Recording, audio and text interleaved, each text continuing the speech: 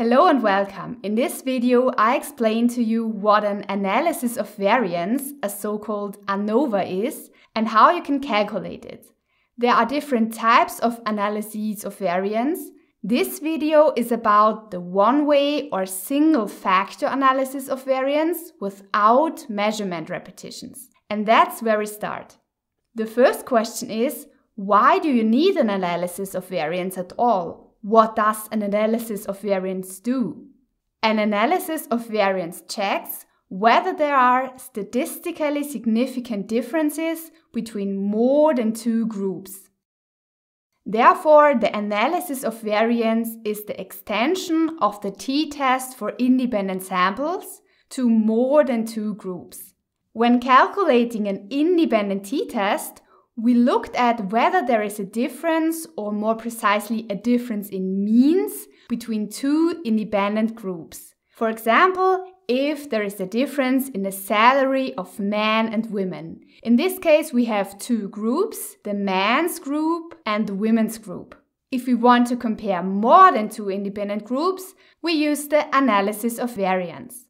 In case of the t-test, we used an independent t-test if the two groups or samples were independent. This is the case if one person in the first group has nothing to do with a person from the second group. Exactly the same now applies to the analysis of variance without repeated measures, except that here we have at least three independent samples.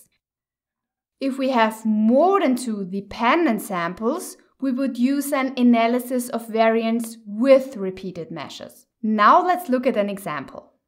Let's say that as the founder of DataTab, I might be interested in whether there are differences in the age between people who use DataTab, SPSS or R. In order to do this, I take a sample of people who use statistical software and ask them which statistical software they use and how old they are. I've only compared three groups in this example. Of course, there could also be more groups. In order to analyze this example, I would now use an ANOVA.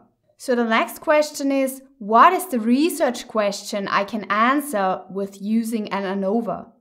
The research question is there a difference in the population between the different groups of the independent variable in relation to the dependent variable?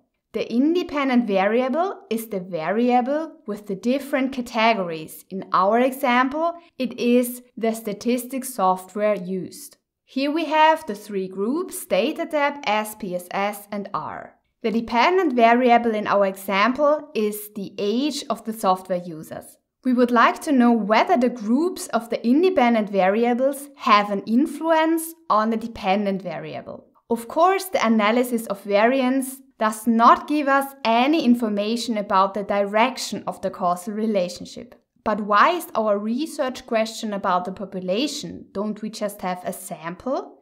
Actually, we want to make a statement about the population.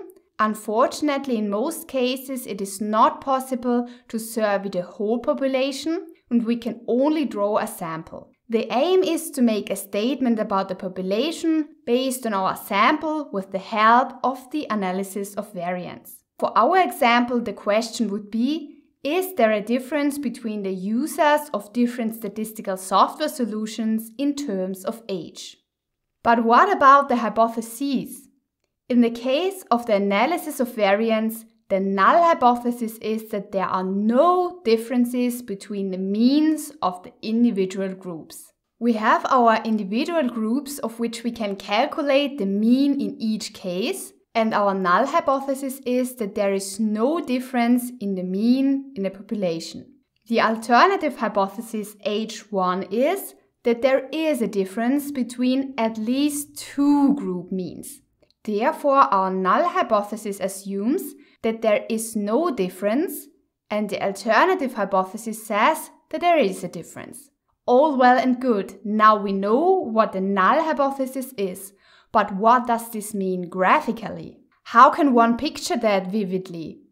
Let's say we want to test whether there is a difference in salary between the three groups, Group 1, Group 2 and Group 3. The salary has some dispersion. Some people earn 400 euros a month, some 2,600 and others 6,000 euros a month. Thus, both in the population and in our sample, the salary is broadly distributed. Now the question is, where does this variation come from? And can we explain some of the variation by these three groups? So how much of the variation in salary can we explain by dividing the people into these three groups?